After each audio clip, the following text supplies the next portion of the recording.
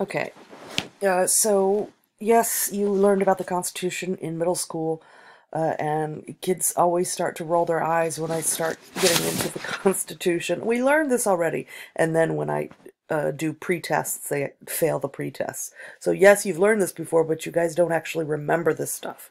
So that's why we have to go through this yet again.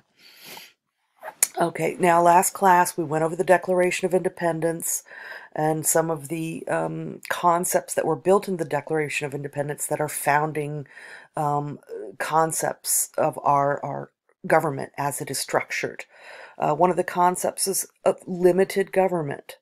That the government can't do whatever the heck it wants. That was one of the things that was built into that Declaration of Independence. King George, you can't do X, Y, and Z because that's not protecting the needs of the citizenry.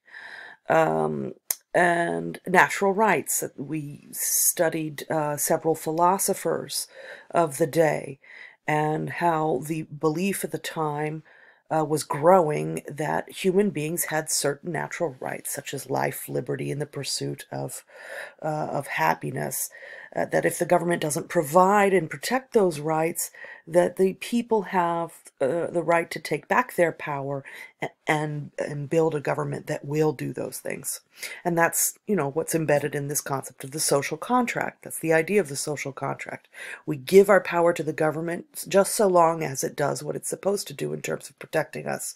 And if it fails to do so, we take that contract back and we pass it on to someone else that might do a better job. And that's what's built into our entire election system.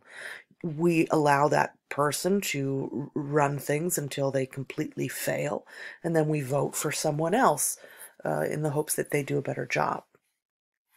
Popular sovereignty is this concept of, sovereignty is power, an independent power, and back in the day we would call a king or queen a sovereign.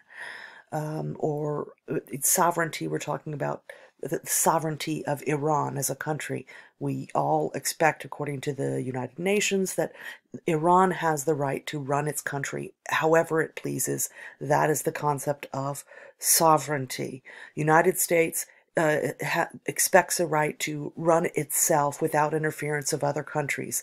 That's what we mean by sovereignty. We wouldn't appreciate if some other country came in to try to tell us what we can and cannot do. That's the concept of sovereignty. Well, the concept of popular sovereignty is, in our country, the people who ultimately make the decision of what should and shouldn't happen are the citizens. We vote, and that's how we say what we want. And so we are the sovereigns, we are the kings and queens of this country. At least that's the concept of popular sovereignty that was built into the Declaration of Independence. And then there's this concept of republicanism, which, depending on who you talk to, we'll just take it as a means of a representative government. That's not always what is meant by republicanism, but we'll stick with that simple descriptor. Okay, so today we'll look at the Constitution, which is the document that outlines the structures and powers of the federal government of the United States. It is the supreme law of the land. In fact, that's the traditional definition of our Constitution, the supreme law of the land. All other laws passed in the United States cannot violate the Constitution. If California passes a law that in some way doesn't line up with the guidelines of the Constitution, the Supreme Court can strike it down and not allow it to go into effect. And like the Declaration of Independence, the Constitution reflects the principles of limited government, natural rights, social contract, popular sovereignty, and republicanism. It also is based on two more important principles: separation of powers and checks and balances. So we'll go into that. I know you've seen this before. Separation of powers, the idea that different branches of government, legislative, executive, and judicial branches, should be separate from one another in order to prevent any one branch from becoming too powerful. Again, this is a way to make sure that we don't end up with a king or some other power that can overpower everything and have one decision maker over all, or one powerful decision maker over all. And so these three different branches were established in order to separate power so that no one could get a monopoly on power.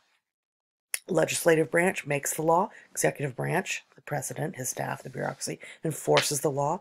And the judicial branch, the courts, including Supreme Court, interprets the law. The framers of the U.S. Constitution believed that if one person or group were able to do all three jobs, they would have too much power and become tyrannical, like a dictator. Then this checks and balances is also built into the structure of the Constitution. Checks and balances is the idea that different branches of government should not only be separate, but also be able to act as a check on the other branches and restrain them in order to prevent tyranny. For example, Congress can pass legislation, but the president can veto it. Congress can check him right back by overriding his veto and passing the law. And the Supreme Court can check Congress by declaring the law unconstitutional. So there's these powers that each of these branches have to limit the power of the other branches, or that's the way it's designed to work, whether it works or not. And we'll get more in depth into what kind of oversight each branch has over the other in the future. Now, the structure of the Constitution starts with the preamble and explains the goals of the Constitution is to create a just system of government that will protect the people from internal and external threats and ensure equality of opportunity. And then the articles describe the structure and power of the government. Now, one of the assignments that you guys have for today is to fill out this constitutional scavenger hunt document, and I'm going to pull it up real quick because I've basically just given you some of the answers for it just with this slide. Article 1, what branch is that over? And you take a look here. Article 1 is the legislative branch. That's the Constitution. Article 1 gives information about how Congress should be run. Then Article 2, what branch? Executive branch. Article 3, judicial branch. So this is some information that you could use on today's assignment. Okay, then of course there's also Articles 4 and 5. Then the other part that we pay a lot of attention to in this class is the amendments section, meaning the changes that were made after the original Constitution was written. So the Bill of Rights, the first 10 changes to the Constitution, and then other amendments that have followed throughout history. And then, yeah, you're going to have a quiz today, actually, over a number of the amendments in the Bill of Rights. We're not quite ready for the checks and balances quiz. We'll get into that on another day, but all the amendments in the Constitution that you will be doing a quiz over today and doing some practices over it today. Okay, so let's go on to what you need to get done for next class.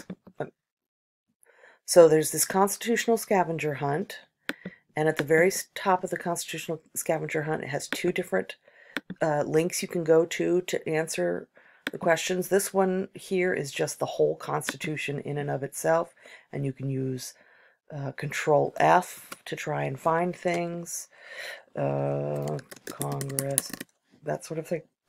There's also this annotated resource where you can go to specific sections, for example, Article 1, and then this will tell you if there's a question about Section 2, Clause 1, this makes it a lot easier to find.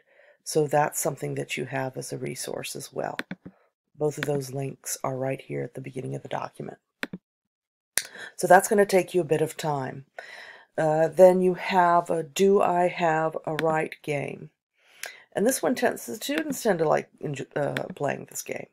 So you click on the link, and there's two different screenshots that you'll need to put. One, after you've kind of built up the office, whether you've hired a bunch of new lawyers or whether you've decorated the office, that's an option too.